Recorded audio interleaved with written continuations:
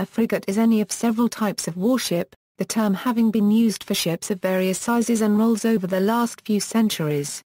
In the 17th century, the term was used for any warship built for speed and maneuverability, the description often used being frigate-built. These could be warships carrying their principal battery of carriage-mounted guns on a single deck or on two decks.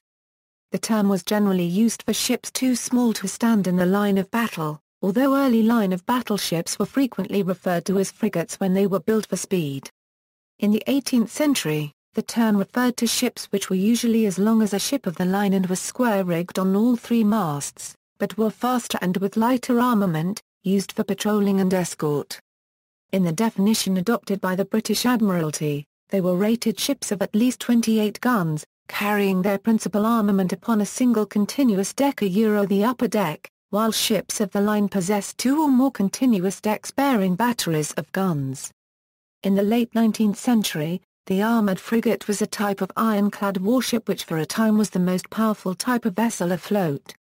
The term frigate was used because such ships still mounted their principal armament on a single continuous upper deck.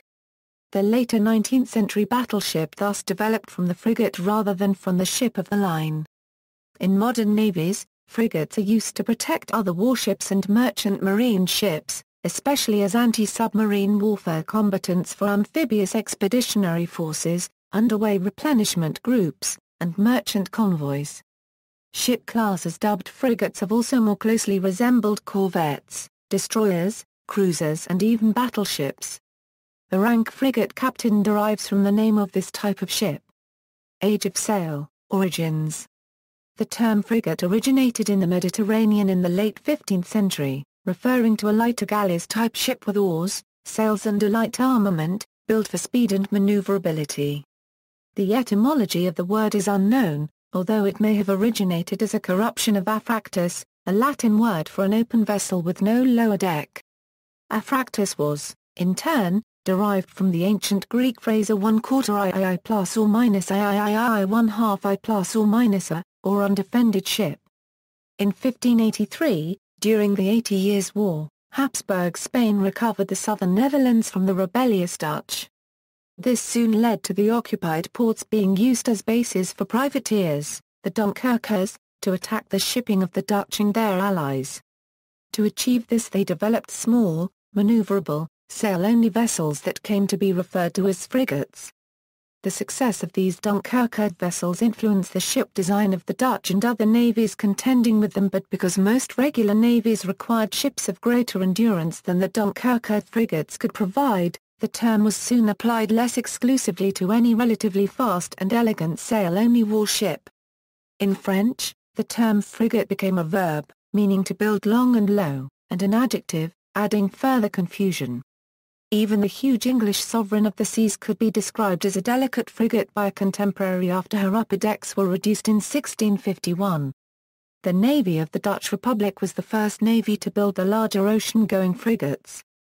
The Dutch navy had three principal tasks in the struggle against Spain: to protect Dutch merchant ships at sea, to blockade the ports of Spanish-held Flanders to damage trade and halt enemy privateering, and to fight the Spanish fleet and prevent troop landings. The first two tasks required speed, shallowness of draft for the shallow waters around the Netherlands, and the ability to carry sufficient supplies to maintain a blockade. The third task required heavy armament, sufficient to fight against the Spanish fleet. The first of these larger battle-capable frigates were built around 1600 at Hoorn in Holland. By the later stages of the 80 Years' War, the Dutch had switched entirely from the heavier ships still used by the English and Spanish to the lighter frigates, carrying around 40 guns and weighing around 300 tons. The effectiveness of the Dutch frigates became most visible in the Battle of the Downs in 1639, encouraging most other navies, especially the English, to adopt similar designs. The fleets built by the Commonwealth of England in the 1650s generally consisted of ships described as frigates, the largest of which were two-decker great frigates of the third rate. Carrying 60 guns, these vessels were as big and capable as great ships of the time. However, most other frigates at the time were used as cruisers, independent fast ships. The term frigate implied a long hull design, which relates directly to speed and also, in turn, helped the development of the broadside tactic in naval warfare. At this time, a further design evolved, reintroducing oars to create the galley frigates such as HMS Charles Galley of 1676, which was rated as a 32-gun fifth rate but also had a bank of 40 oars set below the upper deck which could be used to propel the ship in the absence of a favorable wind. In Danish, the word frigate is often applied to warships carrying as few as 16 guns, such as HMS Falcon, which the British classified as a sloop. Under the rating system of the Royal Navy, by the middle of the 18th century, the term frigate was technically restricted to single-decked ships of the fifth rate, though small 28-gun frigates were classed as sixth rate. Classic design. The classic sailing frigate, well known today for its role in the Napoleonic Wars, can be traced back to French developments in the second quarter of the 18th century. The French-built Mar copyright d'Ar copyright E of 1740 is often regarded as the first example of this type. These ships were square-rigged and carried all their main guns on a single continuous upper deck. The lower deck, known as the gun deck, now carried no armament, and functioned as a berth deck, where the crew lived, and was in fact placed below the waterline of the new frigates. The new sailing frigates were able to fight with all their guns when the seas were so rough that comparable two-deckers had to close the gun ports on their lower decks. Like the larger 74 which was developed at the same time, the new frigates sailed very well and were good fighting vessels due to a combination of long hulls and low upperworks compared to vessels of comparable size and firepower. The Royal Navy captured a handful of the new French frigates during the War of the Austrian Succession and were impressed by them, particularly for their inshore handling capabilities. They soon built copies and started to adapt the type to their own needs, setting the standard for other frigates as the leading naval power. The first British frigates carried 28 guns including an upper-deck battery of 24 9-pounder guns but soon developed into fifth-rate ships of 32 or 36 guns including an upper-deck battery of 26 12-pounder guns, with the remaining 6 or 10 smaller guns carried on the quarterdeck and forecastle. From around 1778, a larger heavy frigate was developed with a main battery of 26 or 28 18-pounder guns. Frigates did not carry any guns on their lower decks. Confusingly, the lower deck was often referred to as the gun deck in the British Royal Navy, even for frigates, where it did not carry any guns or have gun ports. Both types could additionally carry smaller carriage-mounted guns on their quarterdecks and forecastles. Technically, rated ships with fewer than 28 guns could not be classed as frigates but as post ships. However, in common parlance most post ships were often described as frigates, the same casual misuse of the term being extended to smaller two-decked ships that were too small to stand in the line of battle. Royal Navy frigates of the late 18th century included the 1780 vintage Perseverance class, which measured around 900 tons burthen and carried 36 guns. This successful class was followed by numerous other classes that measured over 1,000 tons burthen and carried 38 guns. In 1797, 3 of the United States Navy's first 6 major ships were rated as 44-gun frigates, which operationally carried 56 to 60 24-pounder long guns and 32-pounder or 42-pounder carronades on 2 decks. By all regards they were exceptionally powerful and tough. These ships were so well armed that they were often regarded as equal to ships of the line, and after a series of losses at the outbreak of the War of 1812, Royal Navy fighting instructions ordered British frigates to never engage American frigates at any less than a 2-1 advantage. USS Constitution, preserved as a museum ship by the U.S. Navy, is the oldest commissioned warship afloat, and is a surviving example of a frigate from the age of sail. Constitution and her sister ships President and United States were created in a response to deal with the Barbary Coast pirates and in conjunction with the Naval Act of 1794. The 3 big frigates, when built, had a distinctive building pattern which minimized hogging, and improves hydrodynamic efficiency. The hull was designed so that all the weight from the guns was upon the keel itself. Joshua Humphreys proposed that only live oak, a tree that grew only in America, should be used to build these ships. The method was to use diagonal riders, 8 on each side that sat a 45-degree angle. These beams of live oak were about 2 feet wide and around a foot thick and helped to maintain the shape of the hull, serving also to reduce flexibility and to minimize impacts. These ideas were considered revolutionary in the late 18th and early 19th century. A 3-layer method was used in which the planks along the sides of the hull were laid horizontally across the ribs, making a crossing or checkerboard pattern. The sides of the ship could be as thick as 25 inches, and were able to absorb substantial damage. The strength of this braced construction earned USS Constitution the nickname Old Ironsides. Role: frigates were perhaps the hardest worked of warship types during the Age of Sail. While smaller than a ship of the line, they were formidable opponents for the large numbers of sloops and gunboats, not to mention privateers or merchantmen. Able to carry 6 months' stores, they had very long range. And vessels larger than frigates were considered too valuable to operate independently. Frigates scouted for the fleet, went on commerce raiding missions and patrols, and conveyed messages and dignitaries. Usually, frigates would fight in small numbers or singly against other frigates. They would avoid contact with ships of the line. Even in the midst of a fleet engagement, it was bad etiquette for a ship of the line to fire on an enemy frigate which had not fired first. Frigates were involved in fleet battles, often as repeating frigates.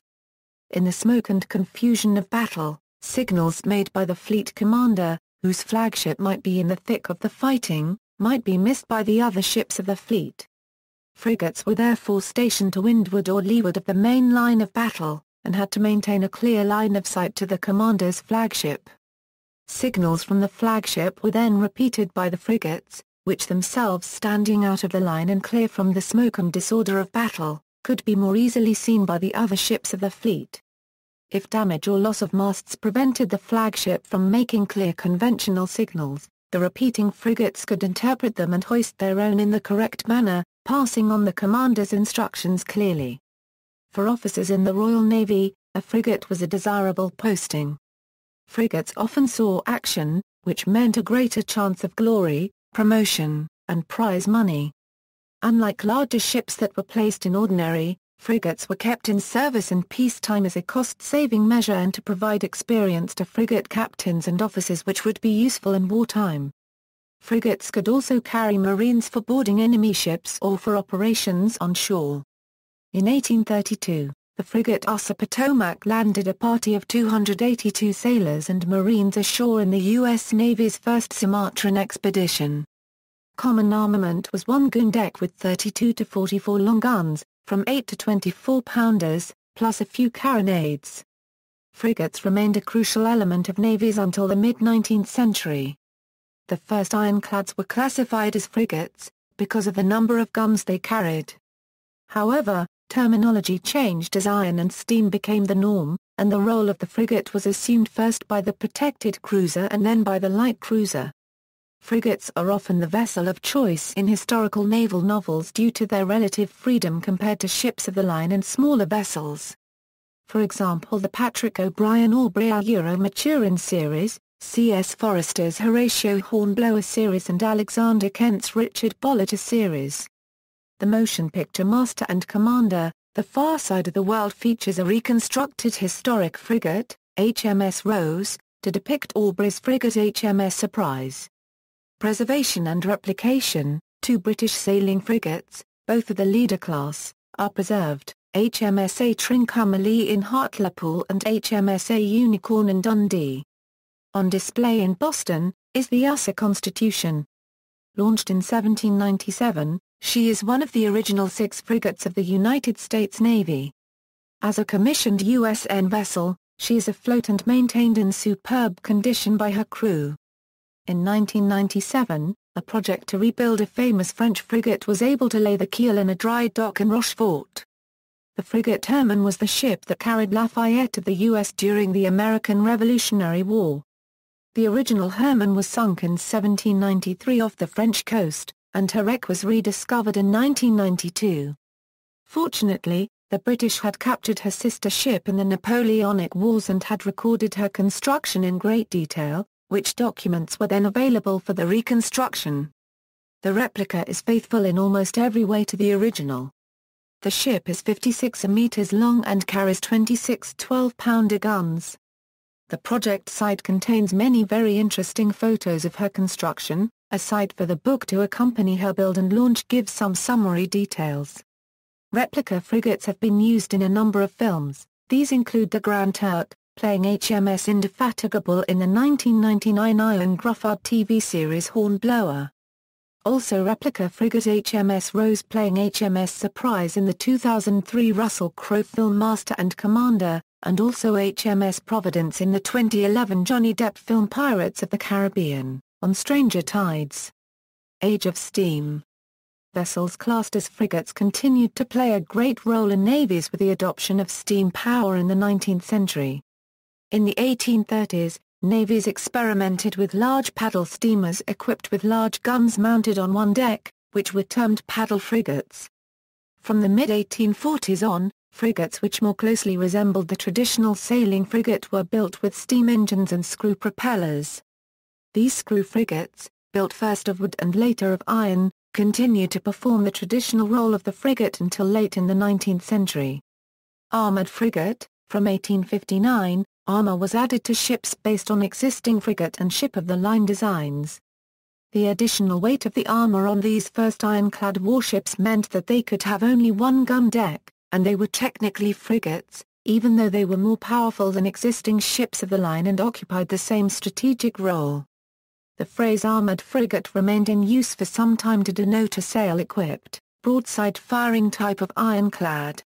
After 1875, the term frigate fell out of use. Vessels with armored sides were designated as battleships, or armored cruisers, while protected cruisers only possessed an armored deck, and unarmored vessels, including frigates and sloops, were classified as unprotected cruisers. In preservation, on display in Portsmouth as HMS Warrior, built in 1860. Warrior, constructed of wrought iron, was the World unregistered trademark's first iron-hulled, armored warship powered by steam as well as sail. She and her sister ship, HMS Black Prince, were the sole members of the Warrior-class ironclads, Queen Victoria's Black Battle Fleet.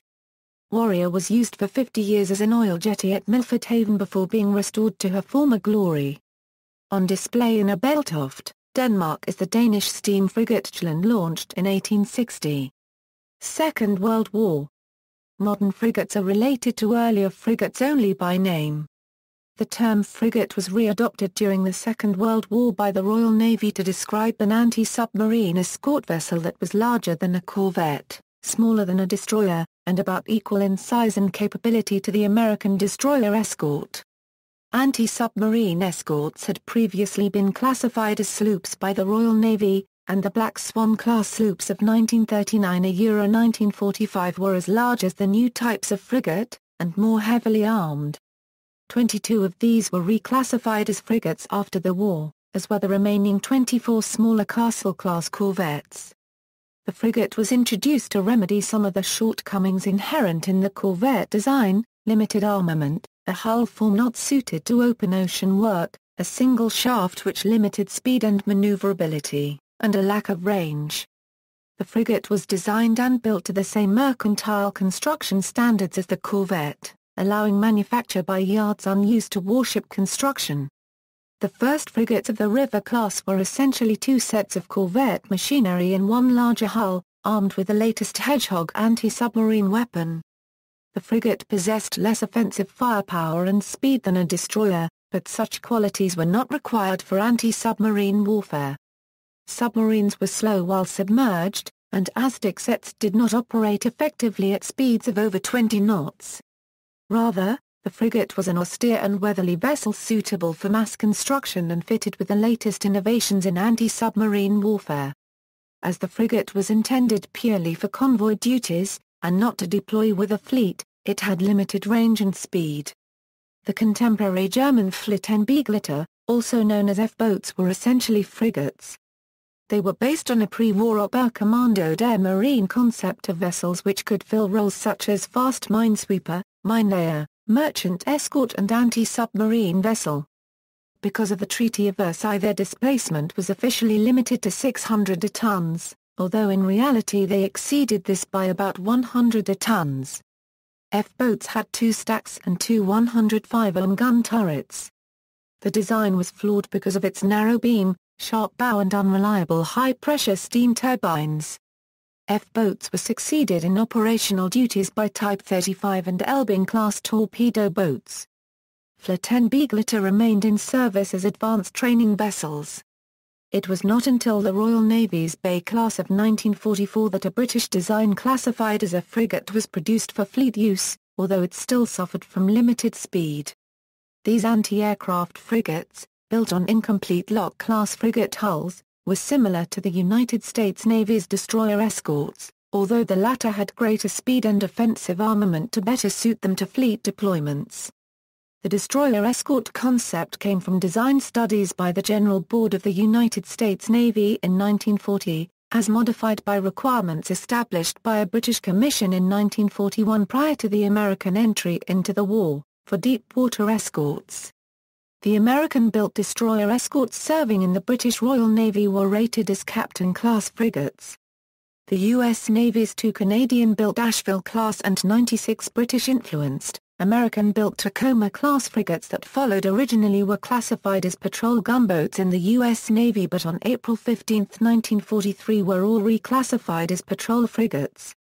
In preservation and in fiction, on display in Brisbane, Australia is Marsa Diamantina, the last complete River-class frigate, preserved at the Queensland Maritime Museum. The River-class frigate HMCSA Stormont served as a convoy escort during the Battle of the Atlantic and was present at the D-Day landings. In 1947, Greek ship owner Aristotle Onassis purchased her for scrap value and converted her into a luxurious superyacht named Christina O, after his daughter. The vessel is now owned by John Paul Nicolau, who lets the yacht for elite charters and cruises. HMS Saltash was a fictional River-class frigate in Nicholas Monsarrat's 1951 book, The Cruel Sea. HMCSA New Glasgow plays the fictional frigate HMS Rockhampton in the 1955 John Wayne film The Sea Chase. HMS Troutbridge was the fictional RN frigate which was the weekly setting for the BBC radio comedy programme The Navy Lark, which ran on the BBC's Light programme from 1959 to 1977.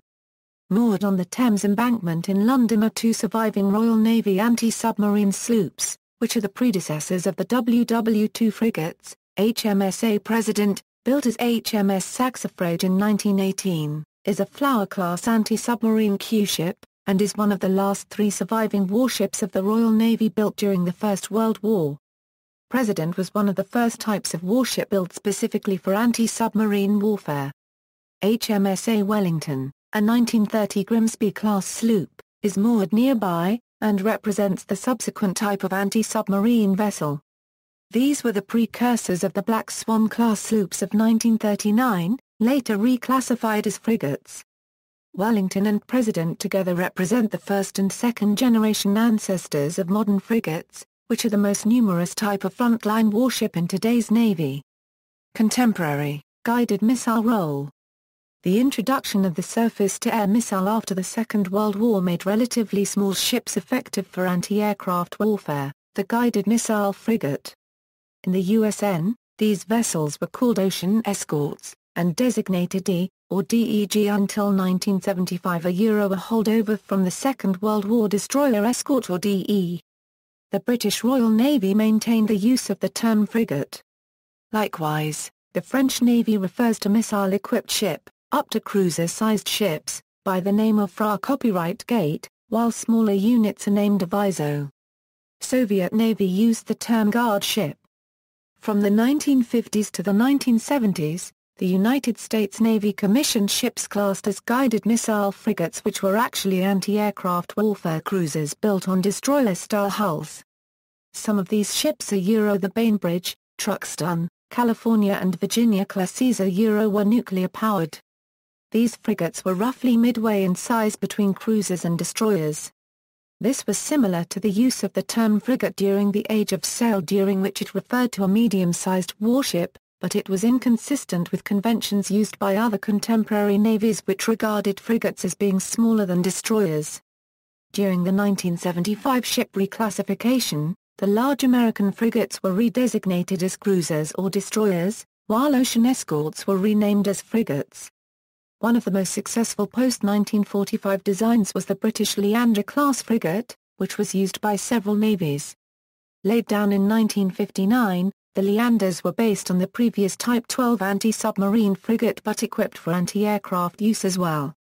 They were used by the UK into the 1990s, at which point some were sold on to other navies. The Leander design, or improved versions of it, were license-built for other navies. Nearly all modern frigates are equipped with some form of offensive or defensive missiles, and as such are rated as guided missile frigates. Improvements in surface-to-air missiles allow modern guided missile frigates to form the core of many modern navies and to be used as a fleet defense platform, without the need for specialized anti-air warfare frigates. Other uses: the Royal Navy Type 61 Salisbury-class were air direction frigates equipped to track aircraft. To this end they had reduced armament compared to the Type 41 Leopard-class air defense frigates built on the same hull.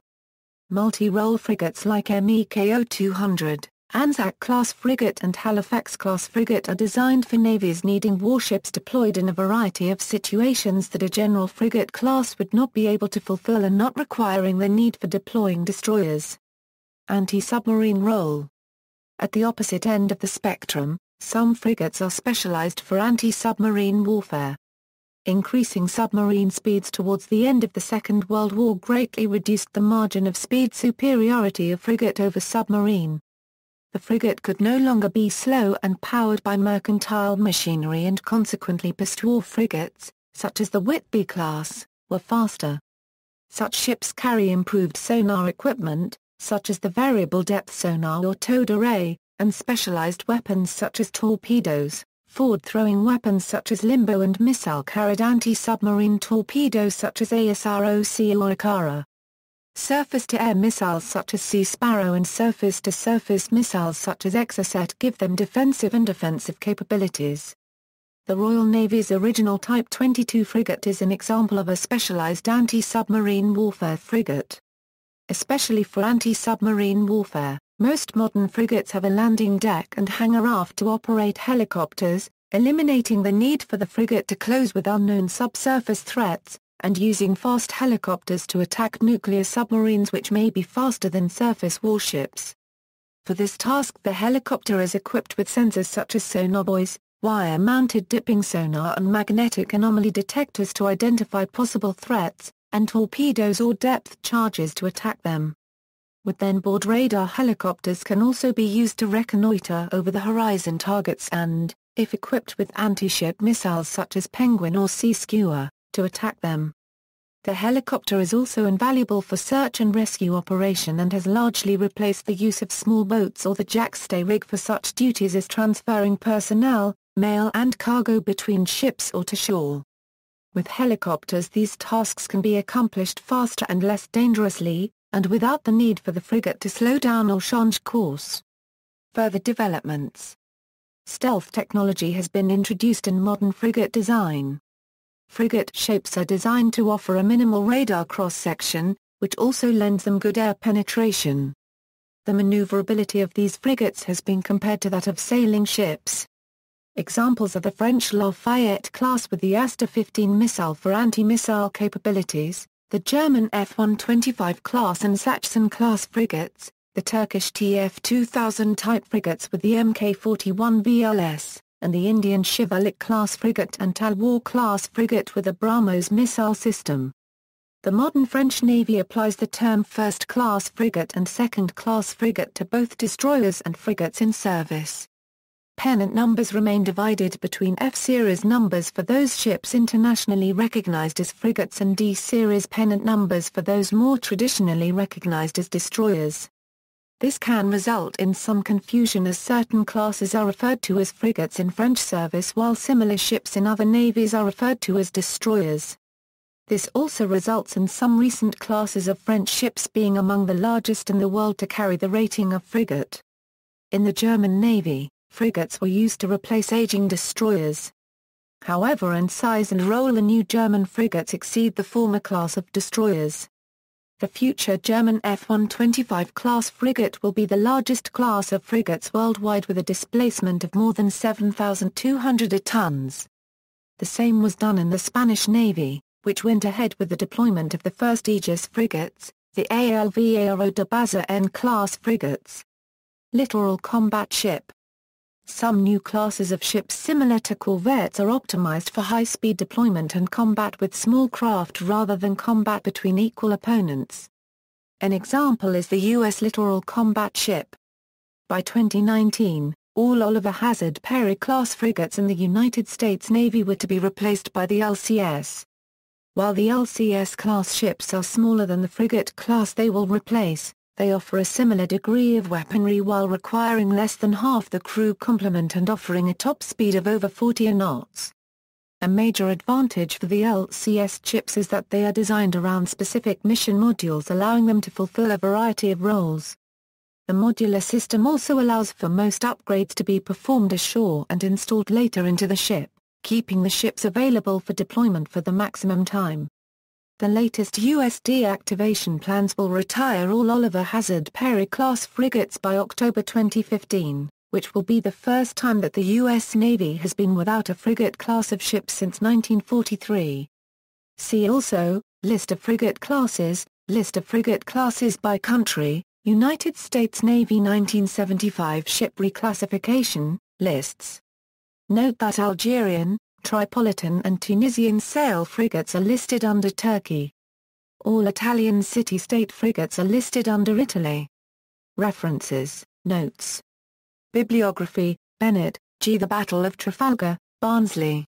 ISBN 1-84415-107-7, Constam, Angus and Bryan, Tony, British Napoleonic Ship of the Line, Osprey Publishing, 184176308X, Gardner, Robert and Lambert, Andrew Steam, Steel and Shellfire, The Steam Warship, 1815 Euro 1905, Book Sales, Gresham, John D. The Swift and Sure Steeds of the Fighting Sail Fleet Were Its Dashing Frigates, Military Heritage Magazine. Roger, N.A.M. The Command of the Ocean, A Naval History of Britain 1649 Euro 1815, London. ISBN 0-7139-9411-8, Lambert, Andrew. Battleships in Transition, The Creation of the Steam Battle Fleet 1815 Euro 1860, published Conway Maritime Press. ISBN 0-85177-315-X, Lavery, Brian. Nelson's Navy, The Ships, Men and Organization 1793 Euro 1815. Annapolis, Maryland Naval Institute Press. ISBN 1-59114-611-9. Lavery, Brian. The Ship of the Line, Volume 1, The Development of the Battle Fleet, 1650 Euro 1850. Annapolis, Maryland Naval Institute Press, ISBN 0-87021-631-7. Lavery, Brian. The Ship of the Line, Volume 2, Design, Construction and Fittings. Annapolis, Maryland Naval Institute Press, ISBN 0-87021-953-7. Mahon, A.T., The Influence of Sea Power Upon History 1660 Euro 1783, Cosimo, Incorporated, Marriott, Leo. Royal Navy Frigates 1945 Euro 1983, Ian Allen, 1983, ISBN 0-7110-1322-5, MacFarquhar, Colin and Gleig, George, Encyclopædia Britannica, or, A Dictionary of Arts, Sciences, and Miscellaneous Literature, London, Volume 17, 3rd edition. Roger, N.A.M. The Command of the Ocean, A Naval History of Britain 1649 Euro 1815, London. ISBN 0-7139-9411-8, Sundhorse, L. Naval Warfare, 1815 Euro 1914, Winfield, Riff. The 50-Gun Ship. London, Caxton Editions, ISBN 1-84067-365-6, ISBN 1-86176-025-6, Lavery, B. Ship, Dorling Kindersley, Limited. ISBN 1-4053-1154-1, external links, frigates from battleships-cruisers.co.uk. A Euro history and pictures of United Kingdom frigates since World War II, frigates from destroyers online. A Euro pictures, history, cruise of United States frigates since 1963, the development of the full-rigged ship from the carrack to the full rigger.